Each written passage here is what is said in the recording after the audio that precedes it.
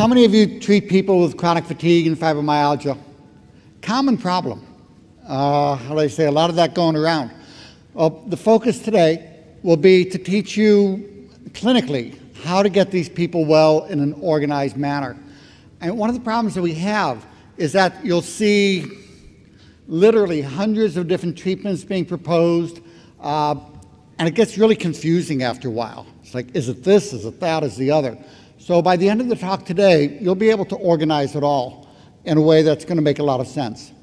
Now, in terms of the scope of the problem, pain, fatigue, these are epidemic. You'll see that about 31% of adults complain of chronic fatigue. It's almost become the rule rather than the exception. You'll see about 6 to 24 million people will have chronic fatigue syndrome or fibromyalgia-related processes. Only 15% have been given the correct diagnosis. Most are told, well, you're working too hard, you're not working hard enough, you're crazy, you have too many kids, and they're given all kinds of things. But only 15% have been told what they actually have. You'll see that 1 out of 4 Americans suffer unnecessarily with chronic pain.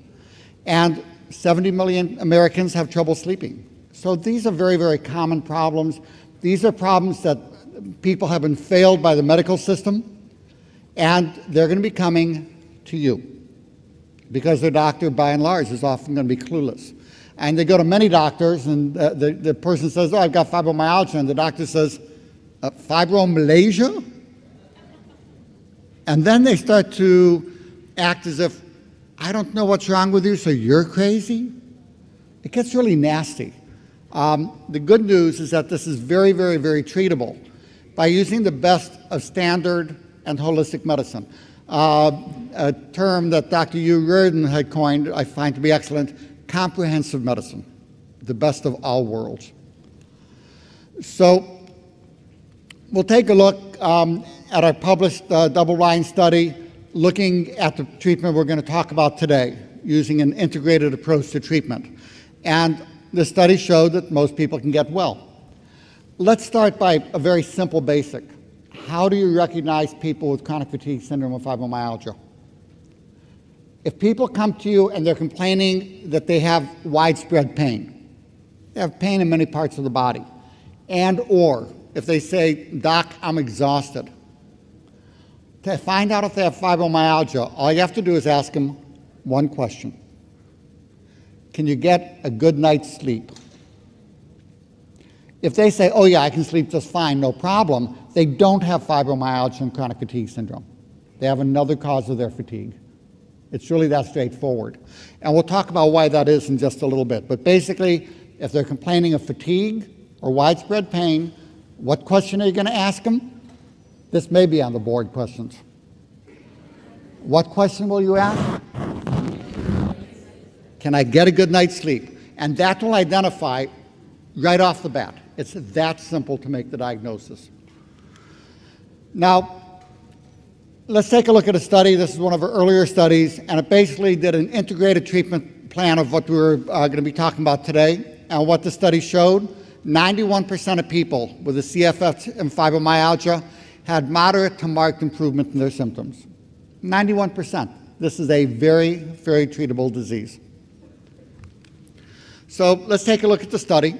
Titled Effective Treatment for CFS and Fibromyalgia, placebo-controlled study. It was basically classic, randomized, double-blind, placebo-controlled, intent to treat analysis. For the outcome measures, I still remember I was at an NIH conference in the early 90s, and it was on chronic fatigue syndrome. And they brought together experts, each of which went on stage and said, I have no idea why I'm here, I don't even know what chronic fatigue syndrome is. And the conclusion of the study, of the conference, was there's no way to tell if people are getting better, so we can't do any research on chronic fatigue syndrome. I wanted to grab them by the neck and say, ask them. So one of the 4 outcome measures in our study was we asked people, how are you feeling? Much better, better, same, worse, much worse. And what you'll see, 16 of the 32 people in the active group rated themselves as much better, as opposed to 3 in the placebo group, 13 better but not cured. So 29 out of 32 better. If you're looking at the visual analog scale, the average increase in quality of life was 75% average at the end of 3 months, going up to 90% at 2 years follow-up. Many of you have seen that to give people something, they get a bit better, but now you've stressed one system and the other systems start to crash. So they feel better for a couple weeks and they crash and burn. So we did the 2-year follow-up study. People continue to get better and better. So this is a good long-term effective treatment. So we have a double-blind study showing that effective treatment is now available for CFS and fibromyalgia. And let's take a look at the disease in a little more depth, and we'll go into how to treat it. We talked about tired, achy, brain fog, can't sleep as hallmarks of this disease. But there are many other symptoms as well. You'll find many people have allergies, multiple food allergies, sensitivities. Patrick gave an excellent talk earlier about the problems with digestion and the role that poor digestion plays in increasing food allergies, along with leaky gut. Many of you will find that people come and they say they're allergic to everything. And there's a very simple technique. How many of you have heard of NAET? It's non-boudrepat allergy elimination technique. It's an acupressure technique that gets rid of allergies. It is so effective. A study that our foundation funded was using NAET to treat autism. 23 of the 30 autistic kids at the end of 1 year of treatment were back in regular school, as opposed to 0 out of 30 in the untreated control group. So when you're looking at sensitivities, understand that it's poor digestion, leaky gut, and you'll see the candida contributes to leaky gut, along with adrenal problems that contribute to the allergies. But if you want to get rid of the sensitivities, doing what Patrick talked about, with adding the HCl and adding the plant-based digestive enzymes and treating the gut dysbiosis. But the NAET treatment is very, very helpful. And you can find at NAET thousands of practitioners, NAET.com. Brain fog is a classic symptom. Chronic sinusitis. Most people have nasal congestion, post-nasal drip, spastic colon. All of those tend to reflect the candida. When you treat the candida, those problems tend to resolve. You'll see frequent infections. 2 studies in our center showed an average 32.5-pound weight gain. So you're talking about chronic pain, no brain, exhausted, everybody thinking you're crazy, and now you put on 32 pounds. This is not a fun disease for people. 73% of folks, when you ask how's your libido, the answer is, what libido? So there are many, many different symptoms: numbness, tingling, neuropathic symptoms, host of symptoms. So what causes CFS and fibromyalgia? We talked about how you recognize it. Can't sleep even though you're exhausted and have widespread pain. Key point number 2, this is an energy crisis where people have essentially blown a fuse. In your home, if you plug in too many space heaters or blow dryers, what happens? Click the circuit breaker, the lights go out. In this illness, when you spend more energy than you're able to make for any of hundreds of reasons, the area that uses the most energy for its size goes offline first. And that area is the hypothalamus. So basically, people have blown a fuse. They have hypothalamic dysfunction. Common ways to blow a fuse: infections. And I used to call this, I still call it, the infection of the month club. Every month it seems like they come up with a new infection that this is the cause of chronic fatigue syndrome. And it's like, after 35 years of working in this disease, you realize it's not one infection. There are literally dozens, maybe hundreds of infections that can blow a fuse. Hormonal deficiencies, any of a number of hormonal deficiencies. Food sensitivities, toxins, toxic chemical exposures, toxic boss exposures, toxic spouse exposures, all kinds of ways to blow a fuse here. Stress, poor sleep, anything that disrupts sleep. So basically, this is an energy crisis where people have blown a fuse. So let's take a look at hypothalamic function for a moment. That's a circuit breaker. There's no damage to it. It just goes into hibernation mode. And if you understand the hypothalamic dysfunction going on, you'll understand why people have the mix of symptoms they have. The hypothalamus, key circuit breaker, controls sleep which is why that simple question, can you get a good night's sleep, is so awesome in this disease. It controls hormonal function through the pituitary, thyroid, adrenal, estrogen, progesterone, testosterone. It controls temperature regulation, so 98.6 is a fever, and it controls autonomic function, blood pressure, pulse, peristalsis, sweating. Now, if you understand that it controls peristalsis, you'll understand Patrick earlier was talking about small intestinal bacterial overgrowth. And the reason we see that in fibromyalgia is that the food has trouble moving from this end out the other end. And when food moves slowly through the small intestine, it's like an obstruction in the bladder or anywhere else. The bacteria is kept fairly, the small intestine, I didn't realize this until about 5 years ago, is fairly sterile. In fact, the definition for SIBO is the same as the number of bacteria for a bladder infection. The small intestine keeps things moving downstream and washes the bacteria into the colon. When you have poor movement or peristalsis, you get backwash of the bacteria. So you'll see that in fibro in general, but you're also going to see that from low thyroid. And a critical part of treating small intestinal bacterial overgrowth is to treat the thyroid. So the hypothalamus controls sleep, hormonal function, temperature, autonomic function. This small area requires a massive amount of energy for what it does. And because of that, what you'll find is that it goes offline first during an energy crisis. That's why it acts like a circuit breaker. People then ask, well, why do we get pain? Well, muscles take a lot of energy as well. And when muscles don't have enough energy, they get locked in the shortened position. And you'd think that it takes energy for muscles to contract. But think about it, writer's cramp, rigor mortis, tight as a board. When your muscles get exhausted, they go tight. They get locked in a shortened position and they hurt. So this chronic muscle pain will go ahead and be the initial trigger for pain.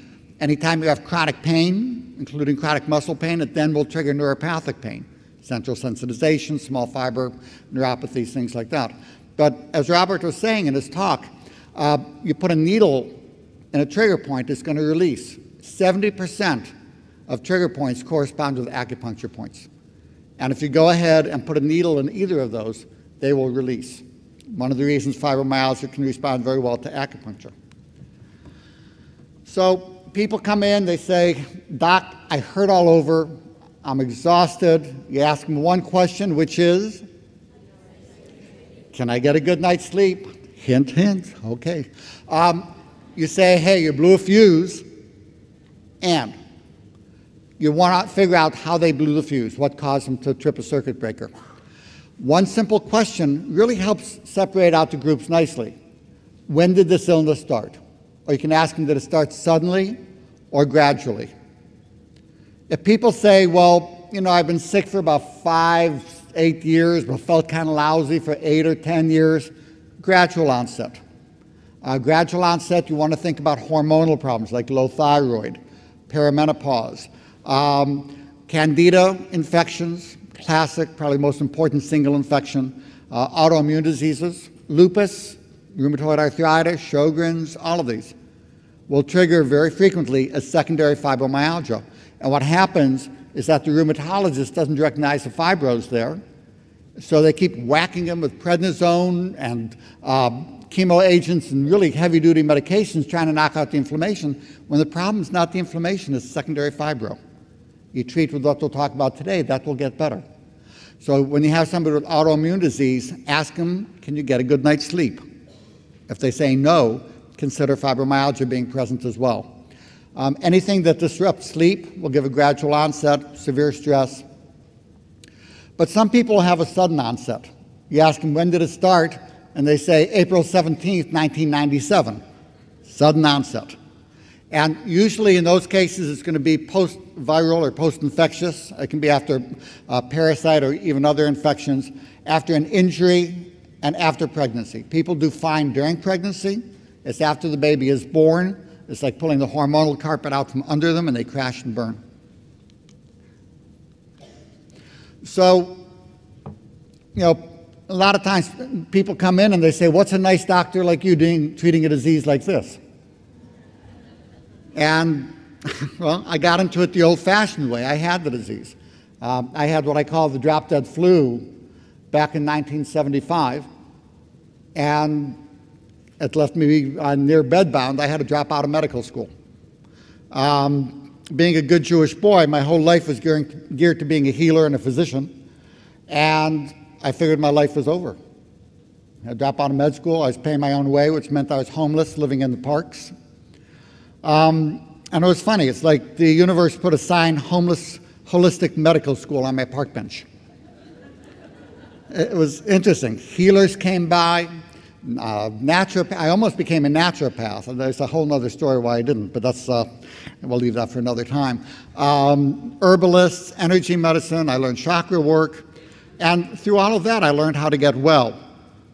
So there I was, dropped out of med school, homeless, best friggin' year of my life, I'll tell you. It's awesome. It gave me my life back because it taught me what I needed to do to be authentic. I was so busy doing what everybody else thought I should do to please them that I wasn't even thinking in terms of a concept of what would I like? What feels good to me? It forced me to get in touch with who I was.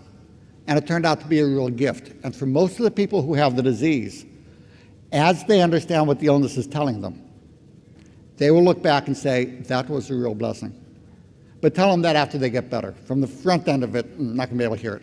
So anyway, so people basically have blown a fuse called the hypothalamus. And to turn the circuit breaker back on and restore function, and this will be on the test, maybe, 5 key things you need to remember. If you take home one thing from this talk, remember the word SHINE. This is the recipe for getting people better on a physical level. S stands for sleep. H is hormonal support. I is infections. N is nutritional support and detox. And E is exercise as able. This is what we did in the double-blind study. The exercise was open for both placebo and active groups. And what you'll find, if you just use this as a checklist, you will be amazed how most of these other treatments you're going to hear about will fall into place in this organizational structure. So you get people sleeping, and we'll talk about each of these. The hormones, infections, nutrition, exercise as able. That is the physical component of getting people well. There's also the psychospiritual component, which is to do what feels good.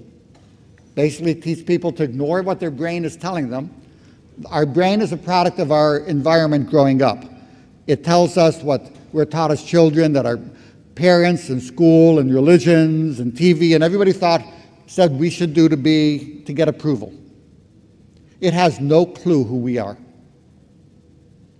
Our feelings are authentic. If you check in with your feelings, and if something feels good, that's going to be authentic to you.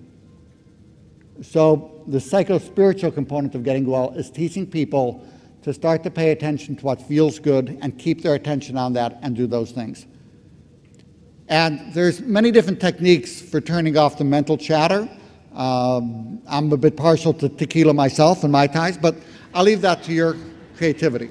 Okay. Now, one of the things you're going to find, these are very complicated patients. These people come in and you ask them, what's wrong with you? And 45 minutes later, they're still listing things off. And if you don't have simple approaches to simplify taking care of these people, you will burn out. So one of the things that we made available, I've been doing this for 35 years. We've learned how to make this a very easy and efficient way to get people better. One of the things we have are free treatment tools. They're checklists. You can have the person fill out the questionnaire before they come in and bring it in with them, and it'll take you 4 or 5 minutes to go over the questionnaire. Or it'll take them an hour talking about each thing they've got. So these checklists, and they're geared by symptom complexes, thyroid issues, adrenal issues, hormonal issues, candida issues. Have them fill out the questionnaire before they come in. Also, do you find yourself, when you're doing treatments, that you're writing out the same treatment over and over through the day? Take this thyroid, take this much, take the da-da-da-da-da. Stop it. They can't read your writing anyway. Use treatment checklists. You take a little pencil and you go check, and it's all there. How to do it, what it is, side effects to look for. These tools are available. It's my gift to you to keep you sane. You know, we used to charge for that. You can send us $400 or just we'll send them to you for free, okay?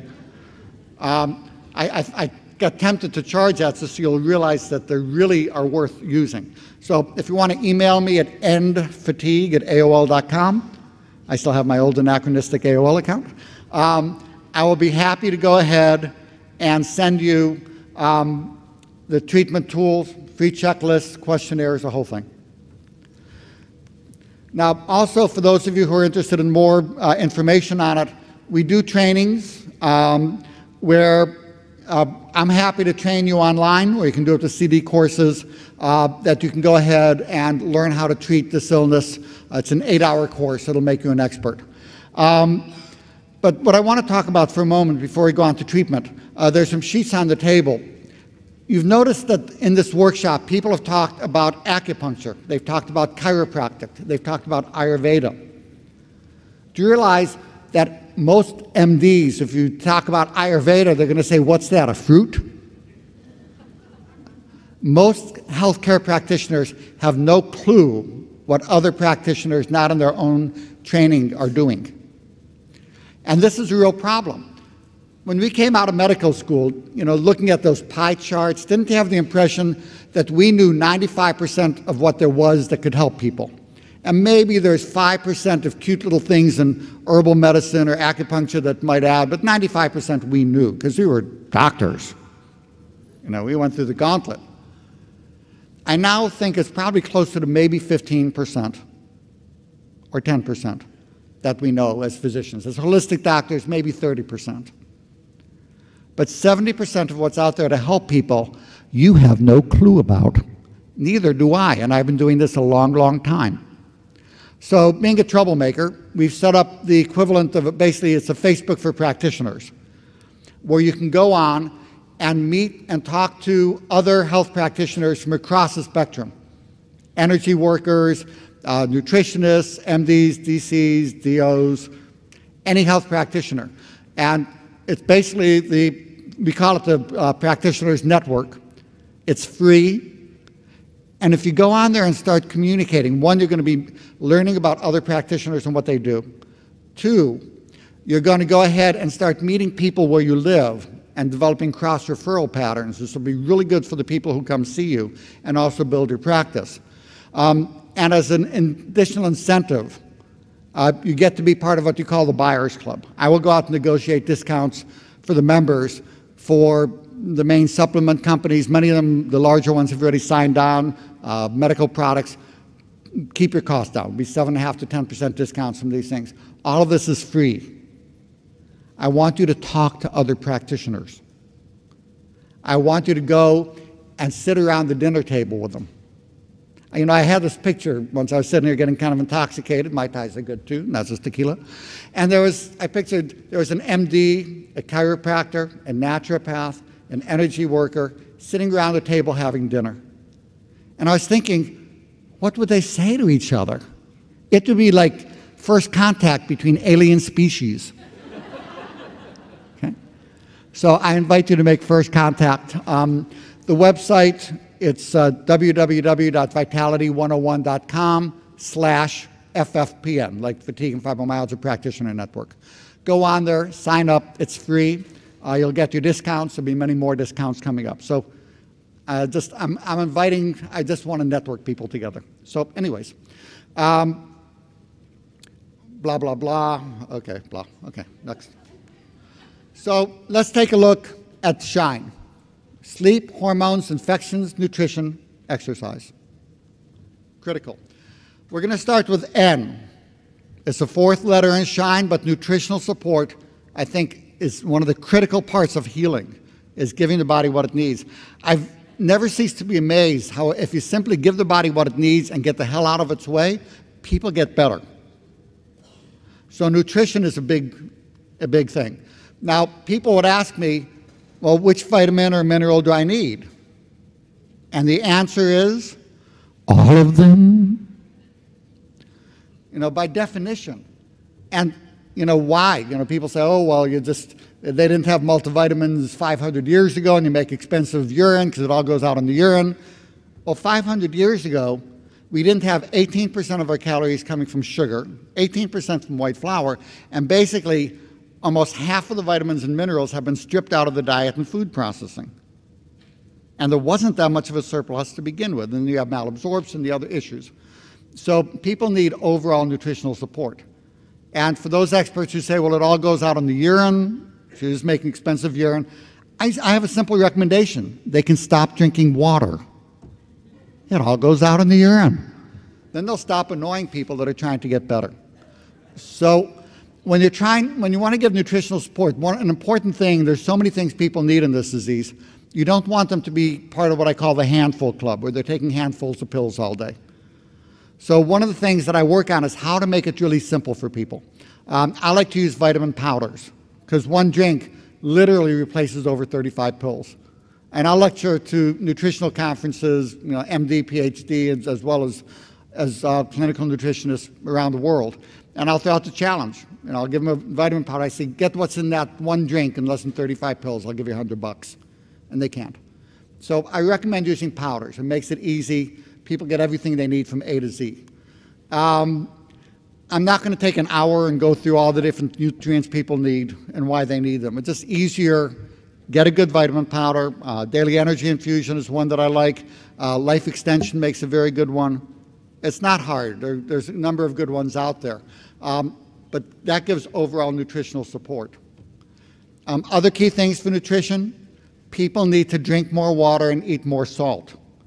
The hormones that are low include antidiuretic hormone. So the technical description for this disease is to drink like a fish and pee like a racehorse. People will go ahead and urinate a lot, and if they don't drink enough water to keep up with it, they will dehydrate. They also have trouble holding on to salt. If you tell people with this illness to salt restrict, they will crash and burn. They need more salt. Get a good quality sea salt and let people eat it to taste. People need to avoid sugar. Now, I do add the 3 magic words, except for chocolate. I think chocolate's a health food.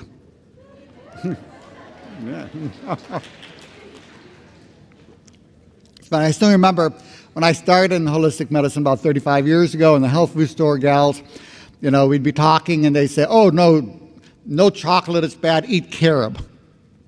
And I said, we're going to get along really well. Here's my carob, I take your chocolate, we be friends, Do you know eating chocolate is associated, it's anywhere from 3 to 30 times more likely to be associated with not having a heart attack than taking statin medications. And a lot tastier. So anyway, that's a whole other talk.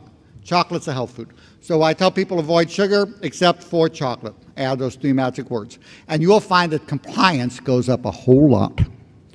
High protein, low carb diet. And for 3 to 9 months, I'll add in several other nutrients. Acetyl L-carnitine. If you look at the studies of muscle biopsies in people with fibromyalgia, they are low across the board. They're carnitine deficient. And it needs to be the acetyl form to get into the mitochondria. 1,000 milligrams once or twice a day for 3 to 9 months. Ribose, we'll talk about a couple studies we recently published on that. Wonderful for energy production. Coenzyme Q10, 200 milligrams a day, but have them take it with food or some kind of oil so they absorb it.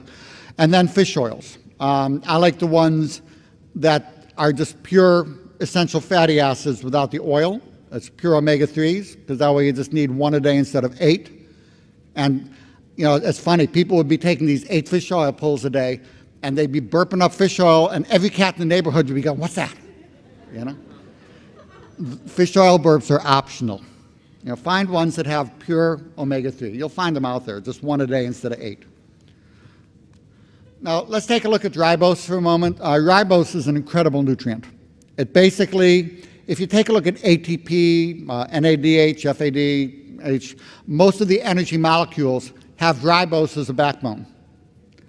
And so most of them have ribose, a B vitamin or phosphates, well, they all have phosphates, and then they have adenine, which, if you're not familiar with adenine, it used to be called vitamin B4. Ever notice there's B1, B2, B3, B5, B6? I used to wonder, where the hell did B4 go? And it was adenine, and they found out the body had so much of it that they devitaminized it. But it's a critical part of nutrition.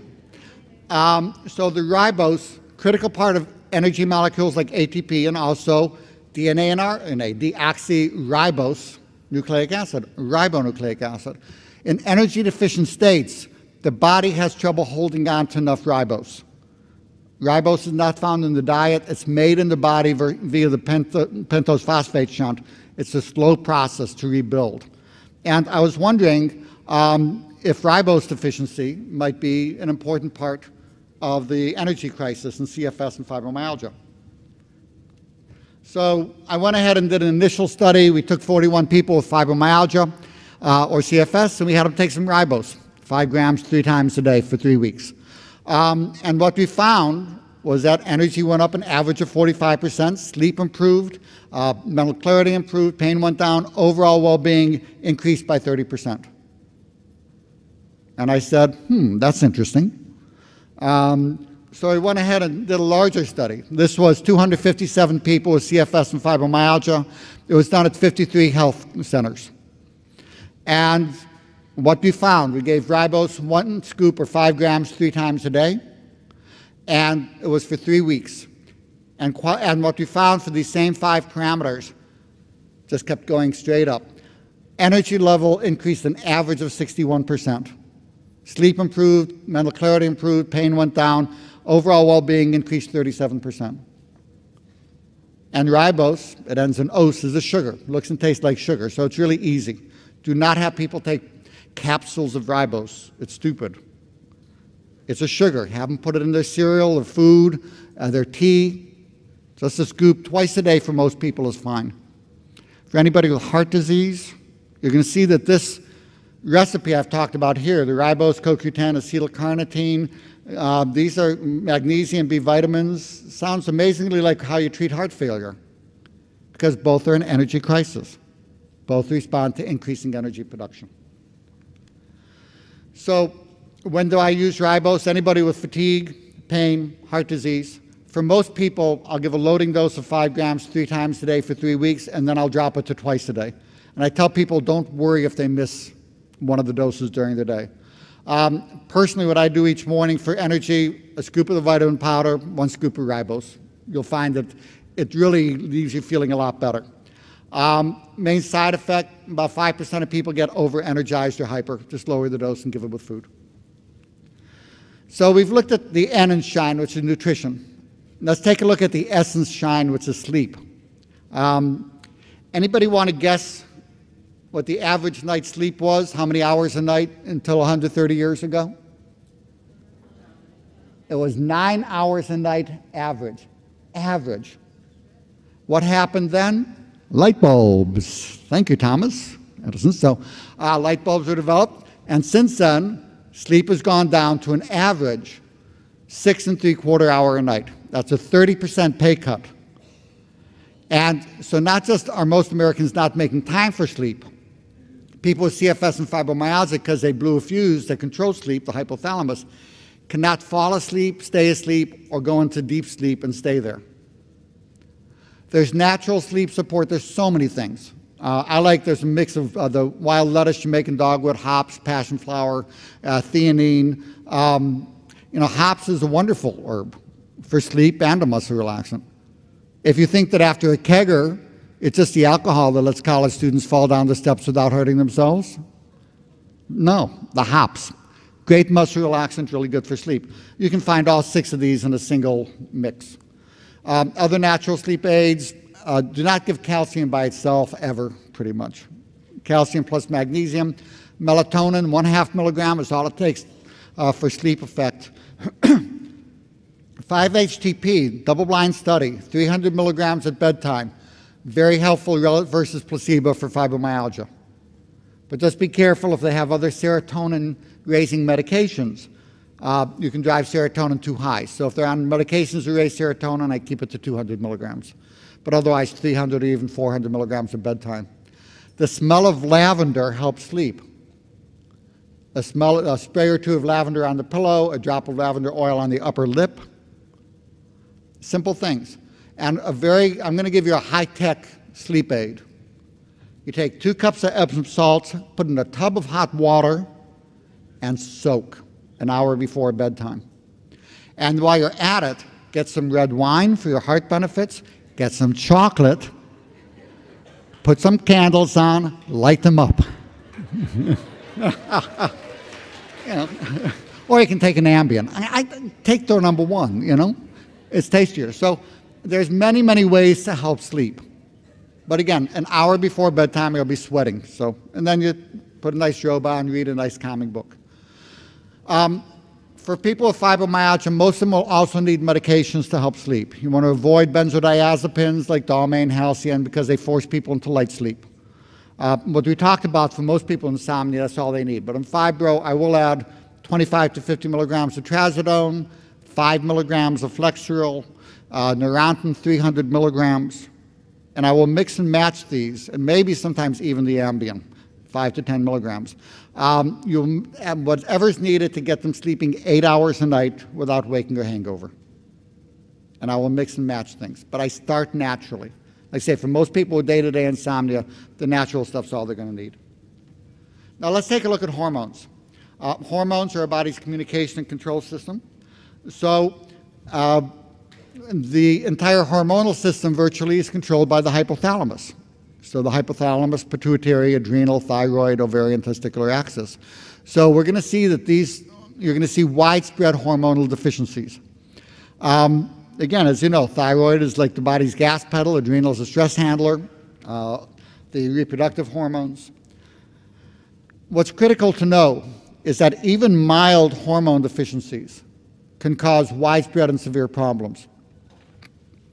Most doctors have been taught, well, and again, I know I'm preaching to the choir here, but I want to give a little more background with it, that if the blood test is normal, the person's fine.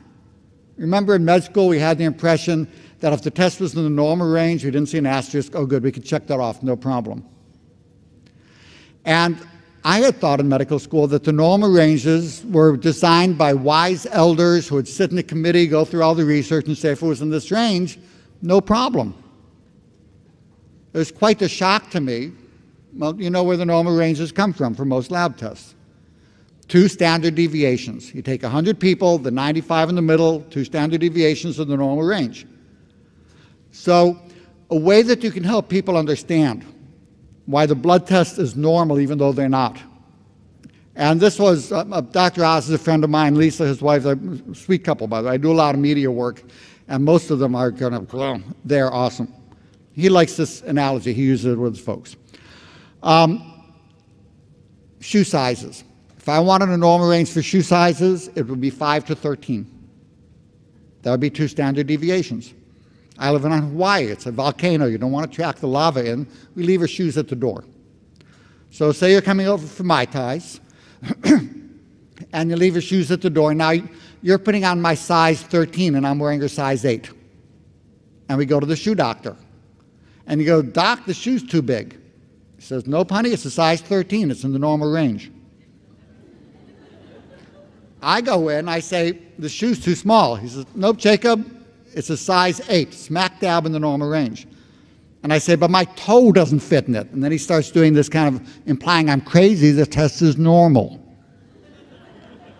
That's an exact analogy to what's going on.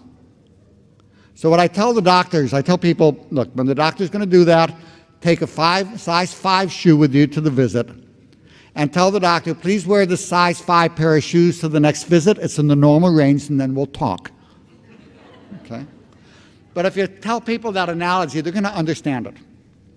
So again, how do you tell if people need thyroid hormone? It's not rocket science. Tired, weight gain, achy, cold intolerant, depression, thinning of the outer eyebrows, treat with thyroid. And it's a whole hour talk about which forms of thyroid to use and high-dose T3 and the rest. But basically, treat the person, not the blood tests. Adjust the thyroid to the dose that feels the best to the person, then check the free T4 to make sure it's in the normal range for safety. With hypothalamic dysfunction, TSH is simply not reliable. Weight gain. We mentioned average weight gain in this disease, 32.5 pounds from the metabolic problems. So you tell people, look, once we get your metabolism working, we optimize thyroid, adrenal, acetylcarnitine, which makes it possible to lose weight, treating candida. Do you know if you don't get enough sleep, you gain an average 6.5 pounds? Because sleep makes growth hormone and leptin. So when you tell people you do this and you may find your weight comes down, again, compliance goes way up. You say your weight may come down and you can have some chocolate, they're going to love you. Okay, so adrenal. Now, for the adrenal test, we don't use 2 standard deviations for the normal range. To be below the normal range, which is under 6 microgram per deciliter, you have to be in the lowest 1 out of 100,000. It has to be so low that you have Addison's and it can essentially kill you.